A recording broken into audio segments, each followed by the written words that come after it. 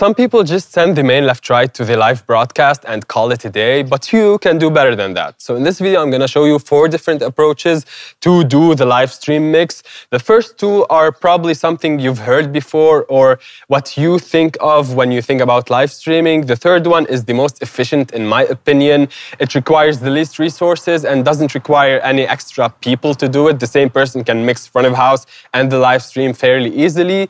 The fourth method is a lot more involved. It requires more resources and more people. So you need one extra person to just mix the live stream. First approach is to use the matrix. So I'm gonna go to the matrix page and select matrix 1 and go to the config tab and stereo link it to matrix number 2. And that will be the audio that goes to the live stream. You can EQ it, compress it. You can put an insert on it. In my opinion, that insert should be a limiter, the precision limiter, because live stream audio always requires to be more compressed and more contained and louder than your normal live audio in the room. And also you would want to send that matrix either to a physical output or to a card output to send it to your stream. Go to the routing and go to the outputs page, and you can set, for example, output 13 and 14 to be matrix 1 and 2. And so you can physically plug XLR cables into your console or stage box, whatever, and send it to the video switcher. Or if you're sending it via the card, then you're gonna go to the card outputs page and you're gonna assign outputs to out 9 to 16, for example. So whatever you did here will be also here. So since matrix 1, 2 is on output 13 and 14 of the out page, it is within that out 9 to 16. But if you're also recording and you don't want to waste the other 6 card outputs just for these 2, you can set it to user out and configure it in the user out page. I already made an entire video about output routing and an entire video about user routing, so I'm not gonna repeat that again in this video. Okay, now you have a matrix and you're sending it out somewhere, but you still have to get audio into it. And since the matrix is a bus for buses, you cannot send channels to a matrix, you can only send buses to a matrix. So the simplest way I can think about this approach is to make subgroups. If you have a lot of buses available to use that you're not using for monitors or something else, you have plenty of buses, you can do stereo subgroups. So I'm gonna click here and link it to the next one, 3, link it to 4, and 5, link it to 6. And I'm feeling generous, so let's just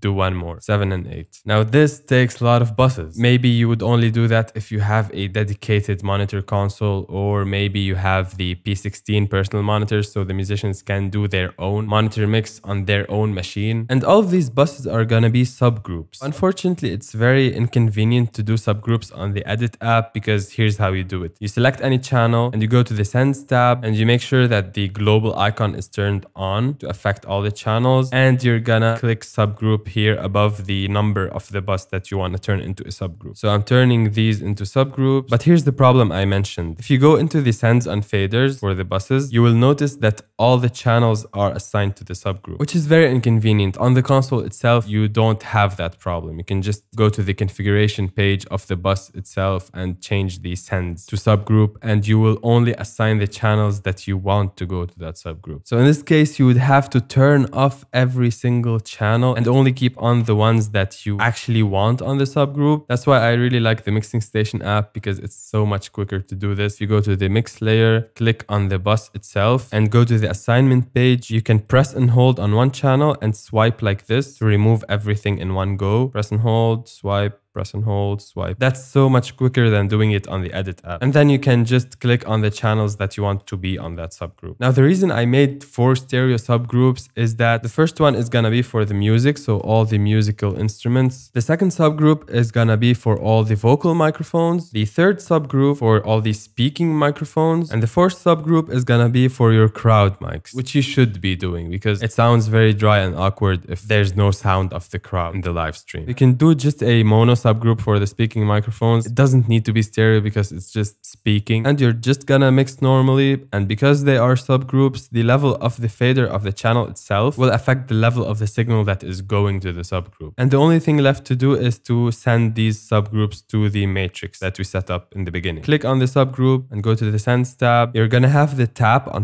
post fader and send that subgroup to the matrix at 0 dB. Do the same for the other subgroups. Since it's post fader, you will be mixing mixing into the matrix just with the faders of the buses themselves, so you're not using the sends. Now, if you're using these groups for your front of house mix, in that case, you would want to have them as pre-fader and you would mix with the sends, which is very inconvenient in my opinion. And in many cases, you don't have that many free buses if you're using only one console. So let's see the second approach with bus sends. Bus number 11, stereo link it to bus number 12, and that will be my live stream mix. Should that bus be a pre-fader bus or a post-fader bus? If you're only one person and need to have most of your attention on the actual front of house mix, then I would say do a post-fader bus. So I'm gonna go select any channel, go to the sends page, and for bus 11 and 12, this live stream bus, I'll make it a post-fader bus. Go to the sends on faders for that live stream bus and all the channels at 0. The reason for that is that you can just mix your normal front of house mix, and the faders of the channels will affect how much is going to the live stream bus. So it's as if both mixes are the same, but maybe the guitar is too low in the live stream. Maybe the vocals are too loud in the live stream. Then you can go into the sends, raise it up or turn it down. The actual faders of the channels are still affecting the live stream, but you have this extra layer of control. However, if you have another person available to only do the live stream mix, you can make the live stream bus pre-fader, and then that person will be mixing on the sends on faders. Your front of house mix would not affect the levels that are going to the live stream. Now, if you are doing this on the console itself, front of house mix engineer will be using the faders. And if you're using this app, it kind of sucks, to be honest, to do sends this way. What I would recommend, which is the best option for both efficiency and resources at the same time, is using the mixing station app, because you have something called IDCAs. And I already made videos about how to use IDCAs and why to use IDCAs. But here's what you can do in the case of a live stream. Bus 1112, which is for the live stream that we are sending stuff to, it's pre-fader. The levels of the sends are not affected by the levels of the faders for the front of house mix. One person can do this very easily because of IDCAs. I'm gonna go to the gear icon on the top right here and go to layers and click on the plus icon right here on the top right, and I'm gonna create a layer. I'll put in that layer IDCAs. So I'll make 4 IDCAs. The first IDCA will be for all my musical instruments. Let's call it music. And before assigning any channels to it, you will have to decide where it's going. I don't want it to go to any mix. I want it only to be for the live stream mix, bus 11 and 12. Changing the destination or the target mix will deselect all the channels. Okay, fine. We haven't selected anything yet. Okay, yes. It says that the target mix is live left. These channels will go to live left and live right because these buses are linked. So now that we decided what is the target mix, we decided that we're only working for that live stream bus. I'm gonna go ahead and select the channels that have the musical instruments. So let's say channels 1 to 16 are all music, and that's it. Go back. I'll create another IDCA for the vocal microphones, and I will make another IDCA for the crowd microphones. One last IDCA that will be my talking microphones. This layer has my IDCA, and the reason this is already up is because I'm sending stuff already to the mix bus. So I'm gonna click right here and go to live and hit sends on faders, and as you can see, I have things sent to it. I will put the IDCA on this layer so you can actually see what's going on. This is the IDCA. If I lift it up or down,